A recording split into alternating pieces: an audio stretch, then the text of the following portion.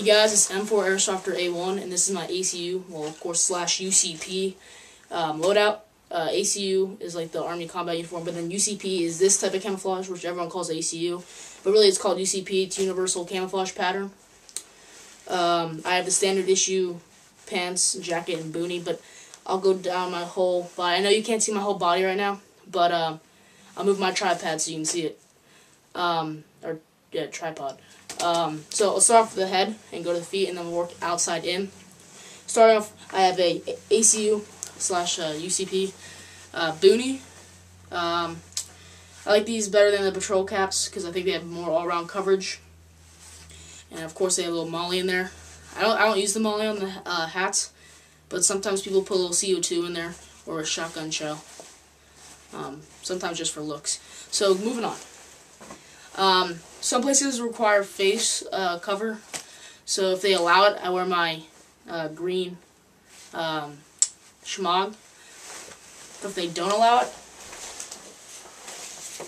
I wear this just like face cover, and then I just wear my glasses over top of that. Another thing, I'm not like showing you the glasses in this video, nor am I showing you the guns. This is just the gear. Okay, keep moving down. I have a tan 1-point bungee sling. One thing I would add about, like, if, I think this is Condor. Let me check.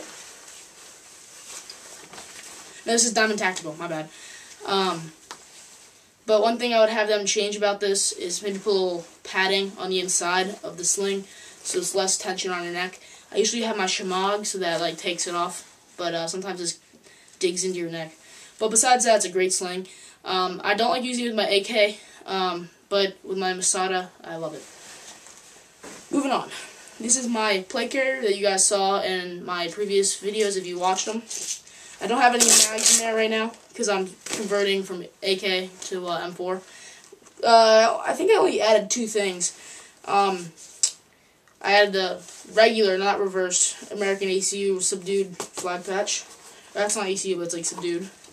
And then I took off the OD AK pouch, or M4, and I add on the pouch that came with the plate carrier. And then I have these 2 little zip ties here, small one and a big one that actually goes all around my back. I see those guys, like, see the zip ties on other guys' loadouts and on the actual soldiers, so I added that. Everything else is the same. I got my little speed loader, walkie-talkie. On the back, I have it, like nothing there besides the lower pouch. I believe you guys can see that. Let me turn it down a little bit.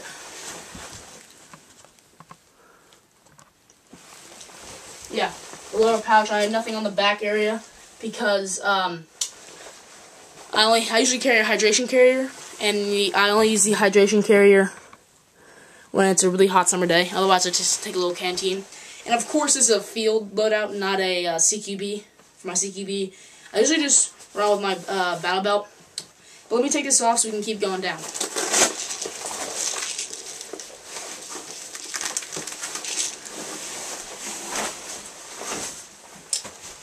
Okay, going down a little farther. Let me turn the camera down. Sorry, I have to keep adjusting it. But going down farther, I have my tan battle belt. The reason why I have a tan sling and a tan battle belt is because I use these things with my Marine loadout along with this loadout. I'd rather just do that instead of spending more money. I have a crappy Crossman holder on the left side. Try not to offend anybody who likes this holster, but I think it's crap. I just use my CO2 non-blowback pistol in there. It does a job, but it's not that nice. And then all the molly, as you guys can see, I can add stuff. So when I'm running a lightweight kit for CQB, or it's just a night game where you want anything like jingle or like making noise, I run this, and I'll just put all my pouches along this. And this is more lightweight. I think you guys can see it. My link pad. I hit the check again. My bad, guys. Keep going down. You guys can see my ACU or UCP drop leg holster. I carry my PT-99 in there, my Taurus, and then a little pouch where I put CO2 cartridges cartridges in there. extra mag hold, and then pop these guys off so you guys can keep going down. Didn't mean to hit that one. I got just regular ACU/UCP knee pads. These are not issued. The only thing issued is my boonie and my uniform. These are not that nice knee pads, but they get the job done. So, let's keep going. Sorry, I have a little bit of a rush because my battery's about to die. Okay, so this is my regular uniform. I'm not wearing boots right now because I have to get new ones. I'll probably get the Army standard issued, but I might get the Marine style. I like the Marines one better, but I think the Armies are cheaper. This is the issued, my pen's a little bit big, sorry about that. This is the issued uniform. I have my captain patch, United States Army, my last name. And then I updated some arm patches. I have, of course, the reverse flag, and then I have a 75th Ranger Regiment patch, 101st Airborne patch, and on the left, Special Forces patch, Airborne tab, Ranger tab, and Special Forces tab. I actually like these a lot. The Marine style is a little bit less technical with their stuff. Nothing's really Velcroed. Everything is like sewed on to the side pouches like this. There's no little Velcro part for your rank. And one thing I like about the Army uniform is that it's Velcro then zippered. That's one thing I love about it. The Marine one's button, and I think it takes a lot longer to get on and off, which is not too much of a hassle, but say you have to deploy really quickly, then it'd probably be a little hassle. The pants, not bad. When I get the multicam, I'll probably get better pants instead of the issued ones. But Velcro pants, you don't have to do the crappy unbuttoning. Just a pocket, really. It's nothing special. Like, some of the new multicam ones have little M4 mags in the pockets there. These don't have those. But I got, you got one pouch here, of course, and then going down, you have a side leg pouch, which is about the size of M4 mag, so I guess you could use that as an M4 holder, but anything else you need. Back pockets. Now, the back pockets are buttoned, so I usually just keep those open so I get in there really quickly. Besides that, I do like ACU a lot. I think I've already said this in my other videos, I wish we stayed with ACU, but multicam is better, and in my opinion, when it blends in. So, including I, but everyone's switching to multicam, which I will be doing. My Masada should be coming in a couple weeks. I'm getting a black version, not the tan. I was going to get the tan, but they didn't have any PMags in tan for the place I was buying off of, so I didn't feel like hassling with other websites.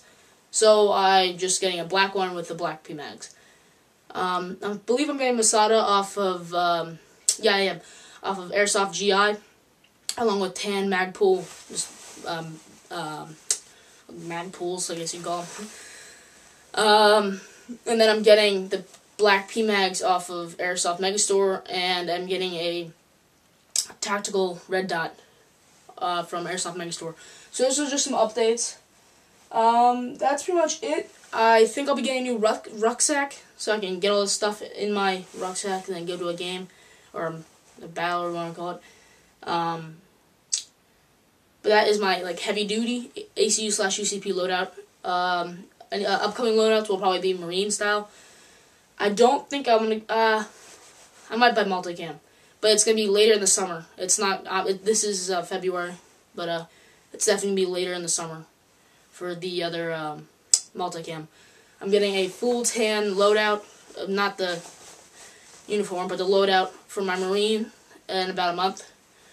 And I'll probably use that tan gear with the multicam uniform, so I don't have to buy all new multicam stuff, even though the Army does use multicam gear. But besides that, thank you for watching. Please